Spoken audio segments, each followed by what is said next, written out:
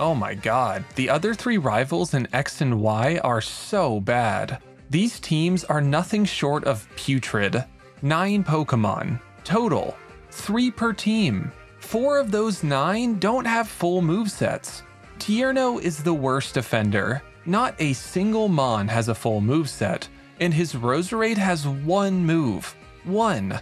Shauna and Trevor are better, but they still just don't do anything. No held items, no setup. Trevor's Aerodactyl runs Ancient Power and Supersonic, a special attacking move and a status move with 55% accuracy.